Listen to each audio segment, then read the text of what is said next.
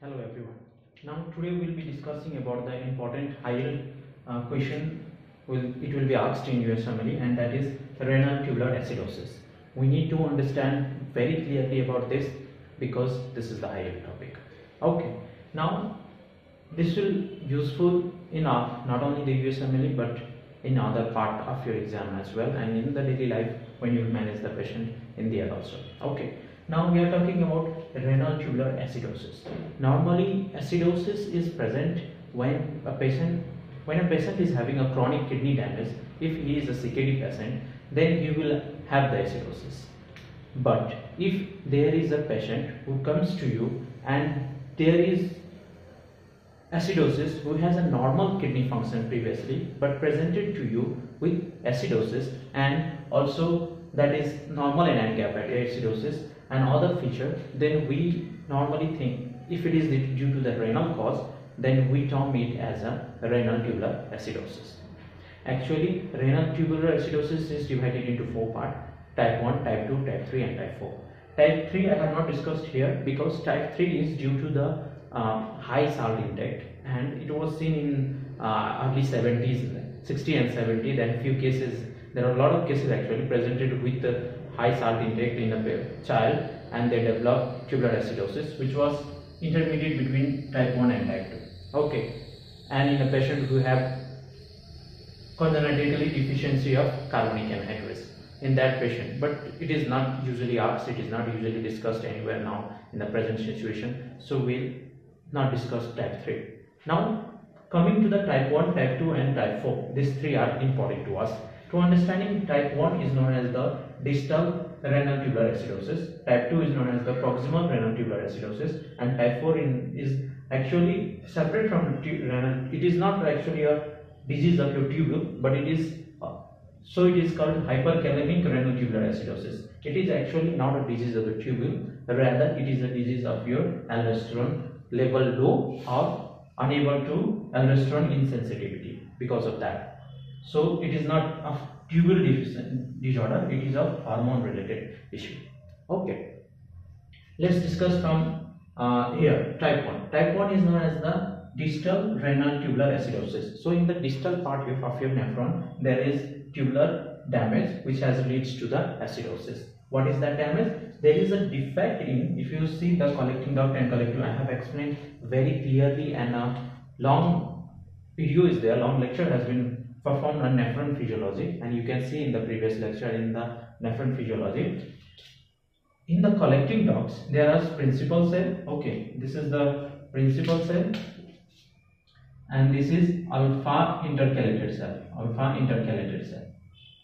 So these two cells are there that has been in the distal in the collecting ducts and collecting tubules. We know that there is a epithelial sodium channel intact, there is a potassium, this is a potassium conductance. Okay, so in the presence of, so what happened in the presence of aldosterone, there is increased activity of the sodium and potassium symptom. Since sodium potassium activities pump is increased, then there is absorption of more sodium because it is also increase the permeability of the increase the activity of the epithelial sodium channel, and also increase the potassium conductance. So in the presence of your aldosterone, sodium will be absorbed, potassium will be excreted. Okay, and also from the alpha intercalated cell there will be hydrogen will be excreted. Okay, this was the normally in the presence of aldosterone, but this is the part of your distal this is the part of your collecting duct and collecting tubules I am talking about. Now if in alpha intercalated cell, if it is unable to secrete hydrogen ion, then if it is not unable to secrete the hydrogen ion from the collecting ducts, then what happens? There is another pump as well which is helps in the bicarbonate absorption as CO3. If you remember, I have mentioned there. Okay, so once hydrogen is secreted, new bicarbonate is formed and it is being absorbed. Now since hydrogen is not secreted in the lumen, in the urine, if hydrogen is not secreted in the urine, then hydrogen remains inside the body.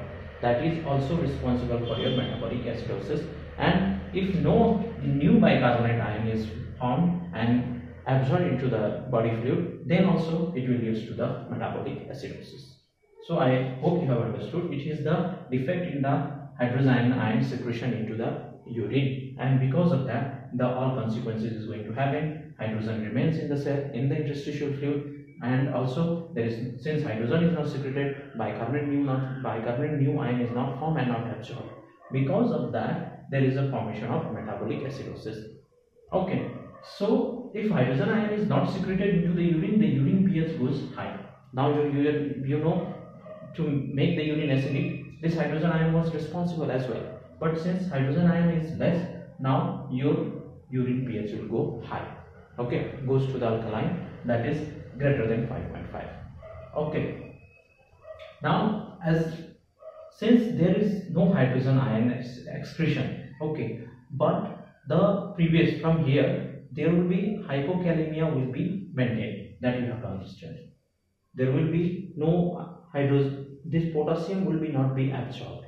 Okay, here this pump is helping this sodium hydrogen. This is a potassium and hydrogen pump, and that potassium and hydrogen pump, when it sees that potassium is lost into the urine, it tries to capture and put it inside the body. Since there is a damage of this hydrogen secretion into the alpha intercalated cell, now what is happening? This hydrogen is also not secreting, this pump is not also working, so potassium is not being absorbed, and there will be hypokalemia.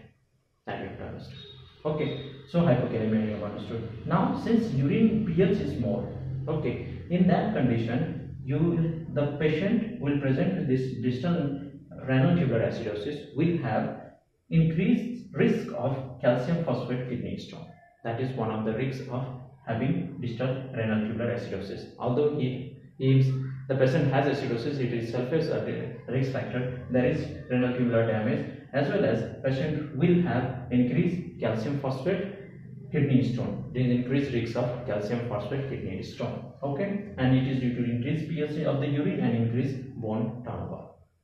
Okay, now we'll come to the type 2. Type 2 is from proximal convoluted tubule. It is also known as the proximal renal tubular acidosis. So proximal part of your renal tubule is damaged, and because of this there is acidosis.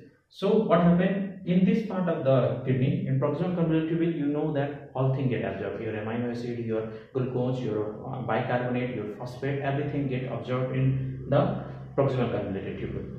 Now, since there is a damage defect in bicarbonate absorption in the proximal convoluted tubule, so bicarbonate is not absorbed. You know, there is a sodium hydrogen exchanger, which sodium is absorbed, hydrogen is excreted out, hydrogen combined with the bicarbonate and form carbonic acid. That carbonic acid dissociated into the water and carbon dioxide and diffused into the cell, which again form carbonic acid and dissociated again into the bicarbonate and hydrogen, and bicarbonate is being absorbed. This is the main process of absorption of bicarbonate, and this is only the sole main mechanism of absorption of bicarbonate. Since bicarbonate is not being absorbed, then because of this there will be what? There will be bicarbonate lost from your body. Since bicarbonate is getting lost, now you will develop metabolic acidosis. Bicarbonate ion is getting lost. Since it is getting lost down your nephron, this cell, the alpha intercalated cell of secretion of hydrogen is intact. So because of that, like distal renal tubular acidosis, there is damage of alpha. There is damage in the alpha intercalated cell about hydrogen secretion, but in this type 2, there is damage in the proximal part. Okay, so if there is damage in the proximal part but not in the distal part, so distal part is fine. Now distal part will secrete the hydrogen ion into your urine. Since hydrogen ion is secreted into the urine pH will be less than 5.5, means acidic. Okay, but it is not enough to combat the losses of bicarbonate, and because of that metabolic acidosis will be maintained. That you have to understand. Okay, so I will repeat again. There is a problem in your proximal convoluted tubule, and because of that you are not able to absorb the bicarbonate, but down the nephron everything is fine and hydrogen is able to secrete into the urine. Since hydrogen is secreted in a normal manner, because of that there will be decreased pH. Hydrogen will decrease the pH in your urine, but it is not enough to combat your loss of your metabolic acidosis, combat the loss of your bicarbonate, and hence metabolic acidosis will be maintained in type 2 renal tubular acidosis as well, that we have to understand. Here hypokalemia will be maintained. Okay, the hypokalemia will be there, and in this patient there will be increased risk of hypophosphatic rickets, that you have to understand, because we know that in proximal part of the proximal part of your tubules there is always a you know that phosphate is absorbed in the proximal part of the tubule. Okay, and if phosphate is not absorbed, then there will be the development of hypophosphatemia, and baby normally patient with Fanconi syndrome. Actually, the reason for proximal renal tubular acidosis are Fanconi syndrome, okay, multiple myeloma, and carbonic anhydrase inhibitor, that is acetazolamide. Because of this bicarbonate is not going to be absorbed. And if the patient is hypophosphatemia, who will develop the Fanconi syndrome patient? Those whose proximal convoluted tubule is unable to absorb anything. In that case, there will be no glucose will be absorbed, no amino acid, no phosphate, nothing will be absorbed, and in that case, that type of patient has increased risk of hypophosphatemic rickets. Okay. Now comes to the point is hyperkalemic. In this hypokalemia will maintain. You have to understand here was due to this pump. Here also because bicarbonate there is diuresis occurring. Bicarbonate is not being absorbed, along with what sodium will also lost in the urine, and body will try to absorb the sodium. Since sodium they will try to absorb, they will excrete the potassium, and potassium will lost in the urine, but in body there will be maintain of hypokalemia, that you have to understood here also. Now there is another term. This is not disorder of your renal tubule, rather, but it is acts on the distal part of your tubule. You have known that in the presence of aldosterone, this whole orchestra was running. Now if the aldosterone is decreased, or aldosterone is there but the receptor is not working, so if receptor is not working, then in these two conditions there will develop what happened. Let me explain you. In the presence of aldosterone, what was happening? This receptor was activating, this receptor was activating, they are activating the sodium hydrogen ATPase pump, they are activating this sodium channel, they are activating this potassium excretion channel, they are activating sodium excretion, this hydrogen excretion into the urine. This was the normal phenomena. Now what happened when aldosterone is not there? If aldosterone is not there, then what happened? This whole procedure will be stopped. If so whole procedure is stopped, then what happened? Now this sodium potassium ATPase is not active. Since it is not active, this sodium channel is also less active, not active. Say if potassium is not active, if potassium is not excreted out, then it will remain inside the cell. If it remains inside the cell, it will remain inside your body fluid as well, increase in the body fluid as well, and because of that there will be hyperkalemia in your body. That you have to understand. So hyperkalemia, the other two features will have hypokalemia. Since aldosterone is not working or it is insensitive, now this all channel is not working and potassium is not being secreted out. So hyperkalemia is maintained. Hyperkalemia is maintained in your body. Now,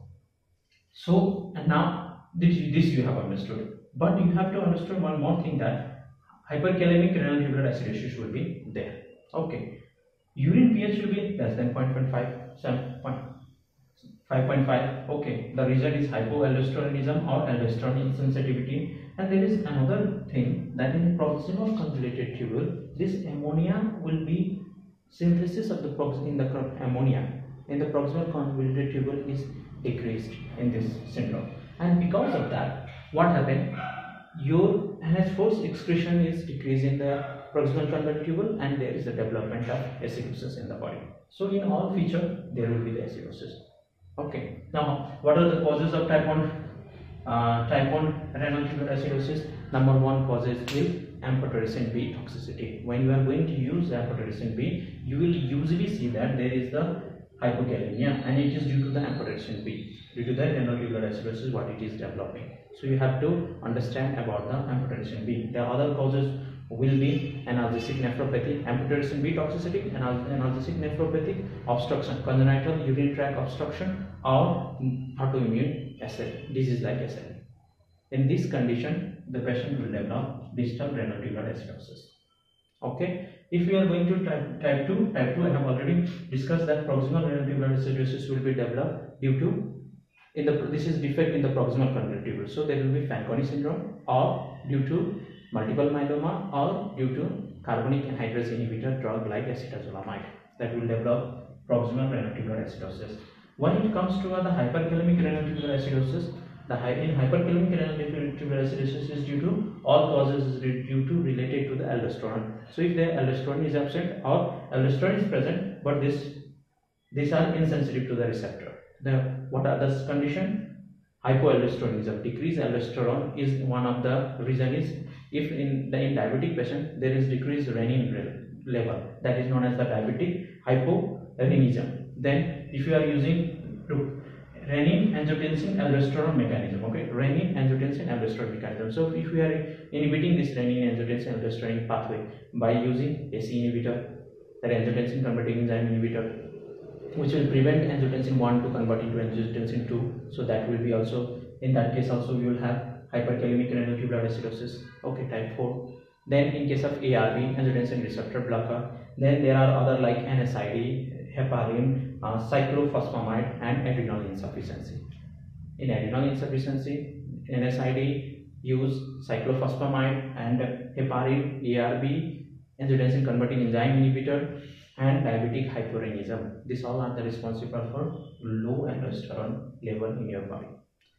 When aldosterone insensitivity will be occur, there will be normal aldosterone, but it will unable to act. Number one will be if you use the diuretics. Okay, if we block the potassium sparing diuretics. So aldosterone is potassium sparing